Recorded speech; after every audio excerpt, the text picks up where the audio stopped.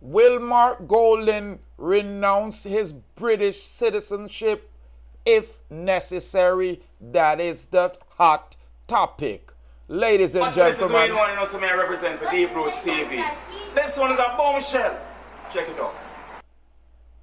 Yeah, greetings and salutations, ladies and gentlemen. Thank you for tuning into the Rastaman channel. You know it's your favorite Jamaican. I'm Rastafari soldier here of Deeproots TV. On Saturday, Golding, that is Mark Golding, the opposition leader of the PMP, stated on X that he's a born Jamaican with Jamaican passport, but supporters are still questioning if he is denying or confirming whether he is still holding a British citizenship. The Jamaican Constitution allows a person who holds a Commonwealth citizenship to serve in the Parliament. But ladies and gentlemen, I want to let me know, do you think that a person with another citizenship and obligation to another country should be the country's leader? We now talk about the parliamentary or some kind of representative of a parish,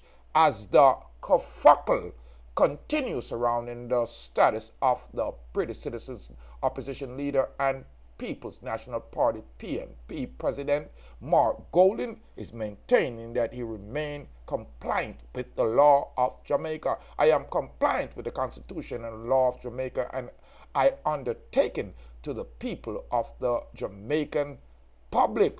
I will continue to be so. Golding declared his response on Monday come after Prime Minister Andrew Holness said that any individual who aspires to lead Jamaica should not hold any other citizenship.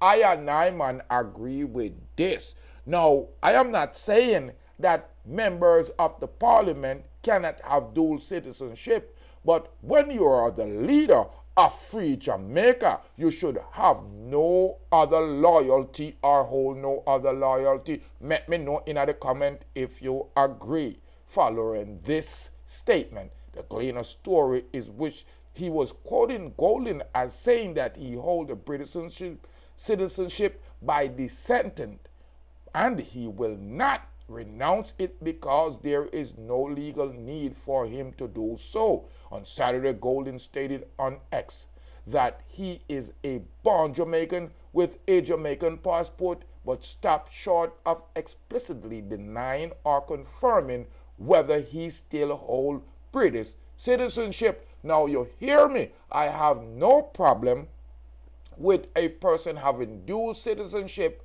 in the parliament, but if you want to be the leader, the head, you better know say you know if you have no other partner in bed other than the Jamaican population. The Jamaican Constitution do allows person who hold Commonwealth citizenship to serve in the parliament, and at deso it fits there. Let me know, ladies and gentlemen, in the comment if you agree with I and I, or if you think that people of other nationality or other citizens should be the Prime Minister of free Jamaica. I and I, man, agree with Mr. Holness that if you want to leave the Jamaican people, you should renounce your other criterion, your other relationship. You cannot cheat on Jamaican with England and more life. Leave your comment, ladies and gentlemen.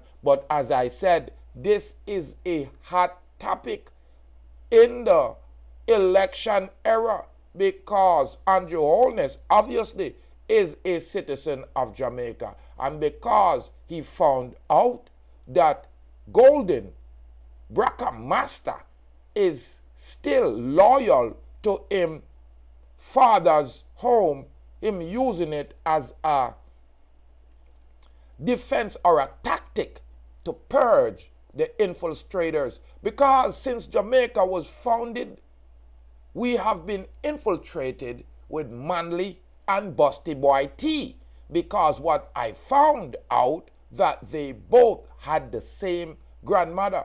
We had two opposition parties with two first cousins ruling Jamaica, and they were both from England. So if we are deciding to remove ourselves from the colonial footstool of King Charles, we have to make sure that we have loyal men and women that's loyalty is resoundingly number one to Jamaica. And the people them should at least demand this of their leader or their prime minister. So I and I man agree that Mr. Golden, Mark Golden, should show the Jamaican people that he is willing to be, you know, loyal to the people and not have a side chick in the British Commonwealth,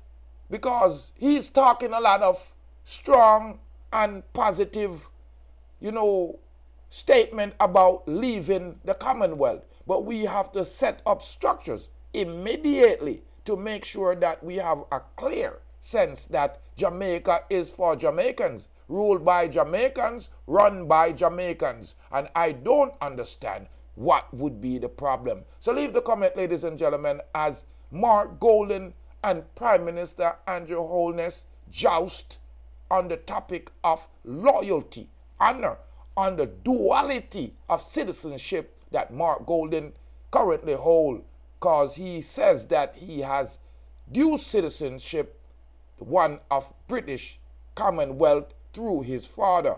So I and I man still always question how come we always have these, you know, first generation, you know, brackermaster or former slave owner or former colonialistic mentality ruling our so-called free-minded Jamaicans. Ladies and gentlemen, leave your comment. I'm Rastafari Soldier here on Deeproots TV.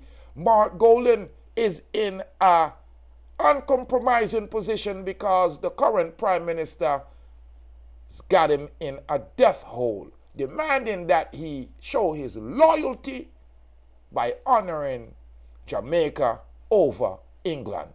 Subscribe to the Rastaman channel. Leave your comment, ladies and gentlemen. Build up the Rastaman panel. A more life and a more joy. Yeah, of course. A more happiness. Yeah.